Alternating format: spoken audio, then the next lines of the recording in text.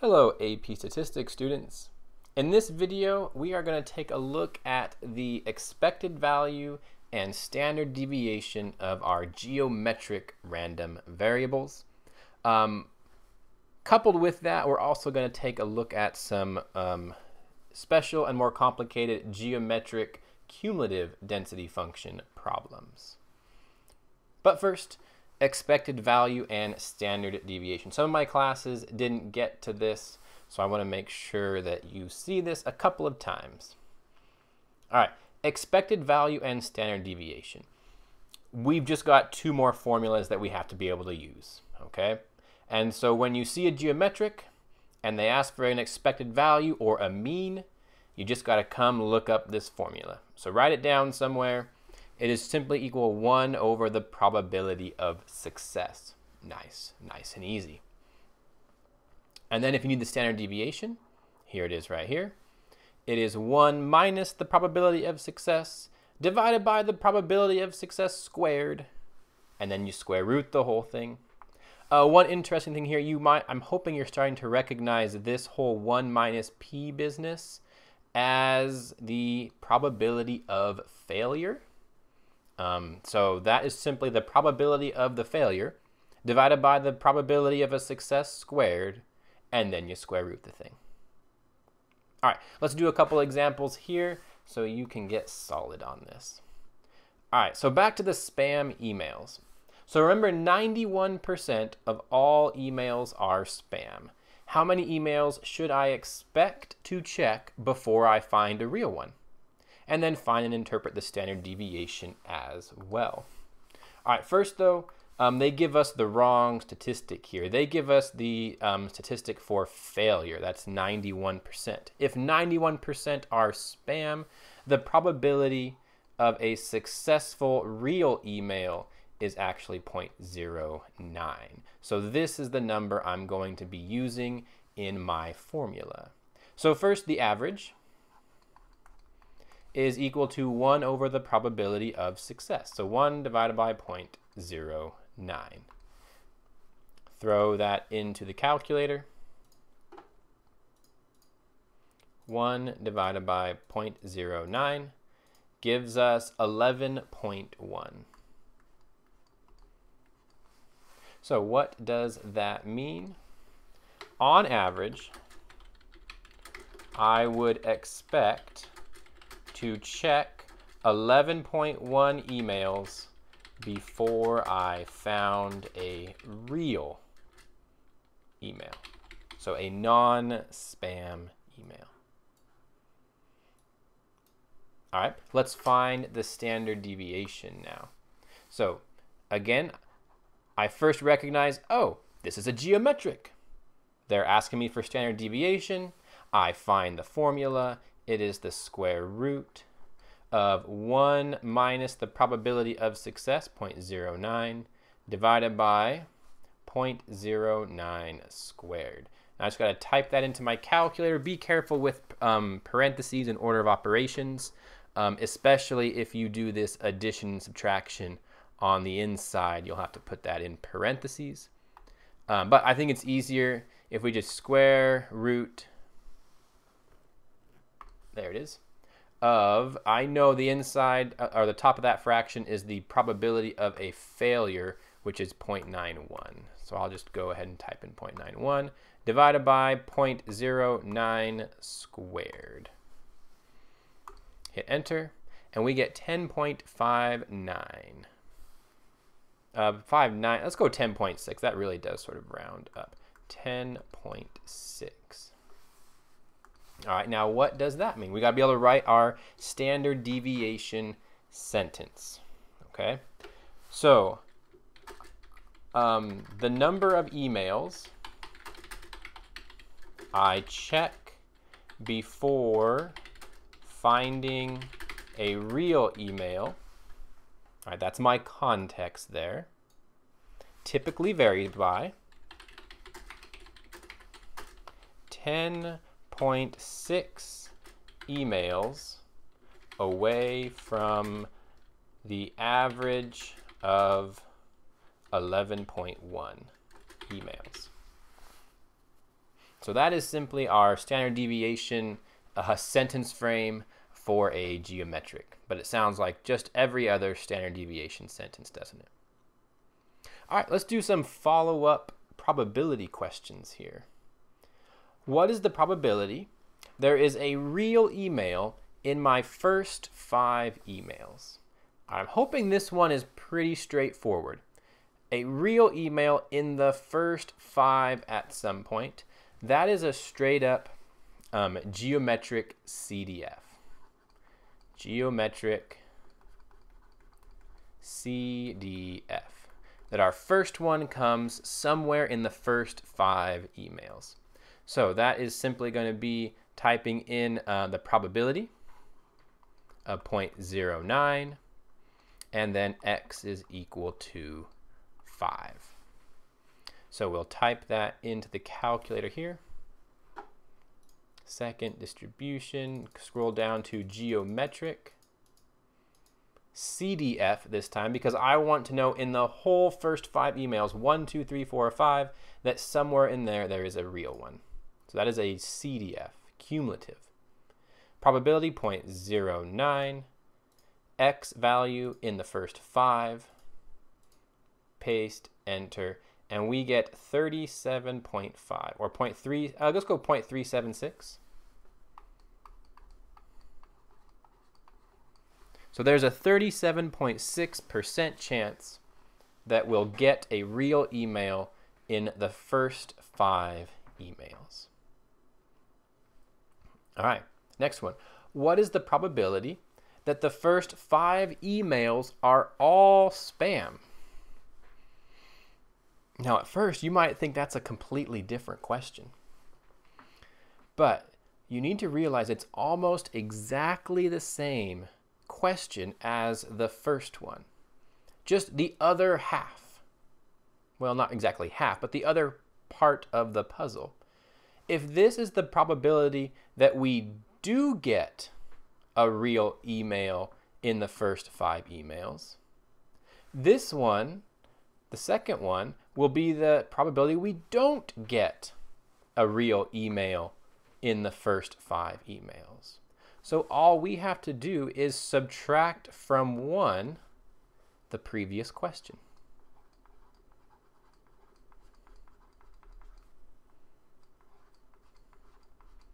So I'm subtracting off the probability that there is a real one in the first 5 emails, and that will give me the probability that there is not a real one in the first 5 emails.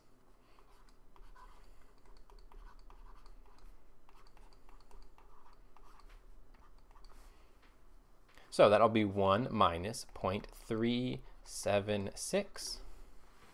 And so that gives us 1 minus 0.376, 0.624. Now, here's where I'd like to interject one other thing. Doesn't that sound like a binomial to you? We have 5 trials, all right, because we're doing the first 5 emails. And they're all spam. So that means we have 0 successes. That's a binomial.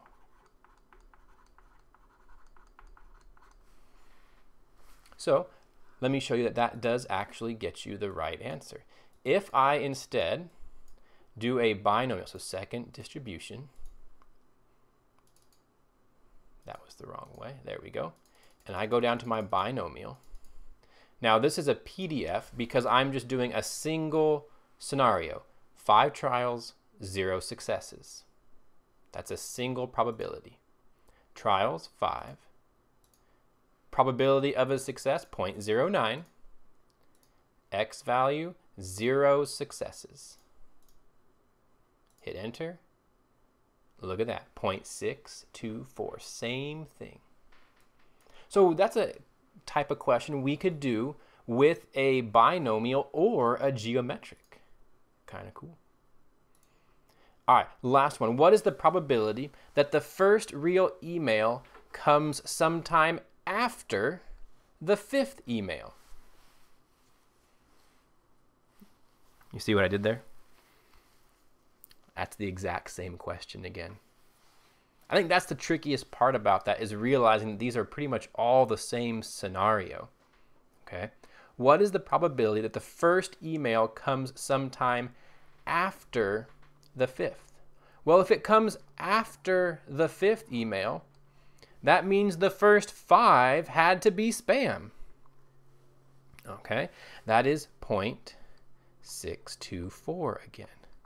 And if it comes sometimes after the 5th email, well, then it is simply the other half of the coin of this first one. That means it did not come in the first the first 5 emails. So these are all the same question here. At least the same thing you type into your calculator, right? This one is just the straight up geometric CDF. This one you have to subtract it from 1, and this one you would also subtract it from 1. You would do the same thing as this one. So if the first email comes after the 5th, that means the first 5 were all spam. That means it did not come in the first 5 emails. All right, let's do one more here, then call it a day. Seatbelts. Police estimate that 80% of drivers wear seatbelts. The police set up a safety roadblock, stopping each car to check for seatbelt use. Let X equal the number of cars stopped before catching someone who isn't wearing a seatbelt. All right. I'm hoping that screams to you geometric. We don't have a set number of cars we're looking at. We're just looking at cars until we find somebody who is not wearing a seatbelt. So first, find and interpret the expected value and standard deviation of the number of cars stopped before finding someone who is not wearing a seatbelt. All right, so again, I'm being a little tricky here with the percentages. A success is finding somebody without a seatbelt. So if 80% do wear seatbelts, 20% do not. And so my success is the 20%, because my success is finding somebody not wearing a seatbelt.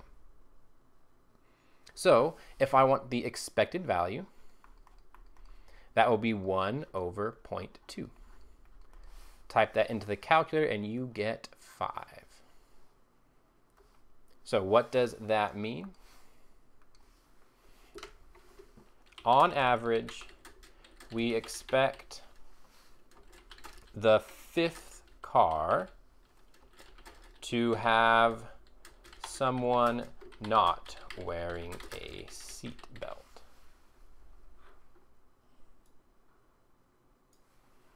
All right, let's do the standard deviation now. The standard deviation of X is equal to the square root. The top number, 1 minus P, the probability of failure, which is 80%, 1 minus 0.2, divided by the probability of success, 0.2 squared. So let's type that into our calculator, the square root of 0.8 divided by 0.2 squared. 4.47. So what does that mean? Let's write our sentence. The number of cars we inspect before finding someone, who is not wearing a seatbelt. All right, there's my context, right? Typically varies by 4.47 cars away from the mean of 5 cars. All right. Let's answer some probability questions for this now. What is the probability the police find the first not person. Oh, I forgot the word person.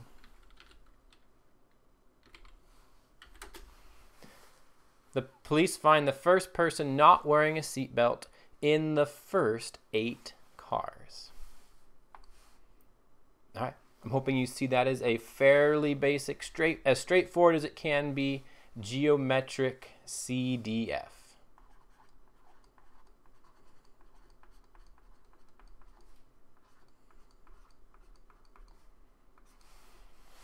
All right, what is the probability of finding the first non-seatbelt wearing person in the first 8 cars? So CDF, where the probability is equal to 0.2 and x is equal to 8. Type that into the calculator. Second distribution.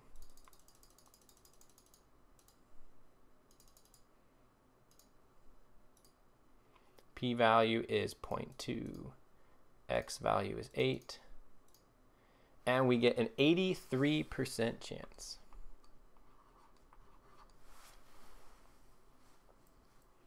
All right, what is the probability the police find the first person not wearing a seatbelt after the first 8 cars?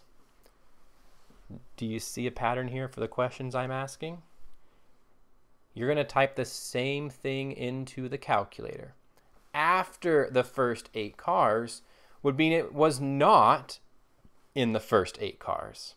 So this will simply be 1 minus the geometric CDF. Probability is equal to 0.2. X is equal to 8. 1 minus 0.83.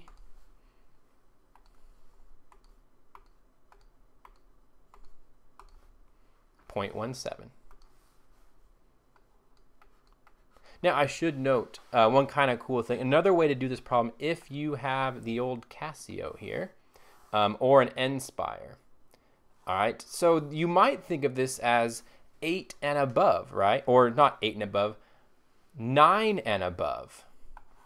So you can do it that way with the Casio because they give you lower and upper. So let me show you that real quick.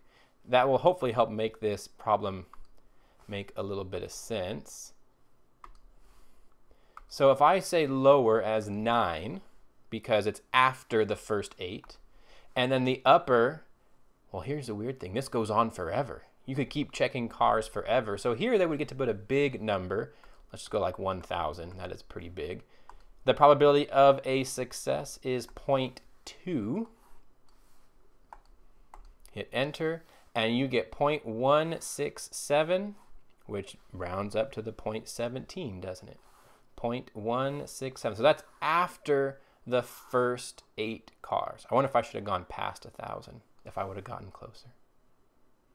Most of us can't do that, though, so you are left with this idea here of doing 1 minus the geometric. Last one here. What is the probability the first 8 cars are all wearing their seatbelts? I can help. Do you see the pattern here? If they're all wearing their seatbelts, we did not find somebody in the first 8 cars who wasn't wearing their seatbelts. That's, again, the same question as all the others. I think that's going to be sometimes the hard thing. Just the many ways of asking these questions might start to throw you off on what you're supposed to do. 0.17, again, that they're all wearing their seatbelts in the first 8 cars. All right, everybody, that's that. Again, the geometric is very similar to the binomial. Once you identify it, you just do the same procedures, but with different equations. Hope that makes some sense.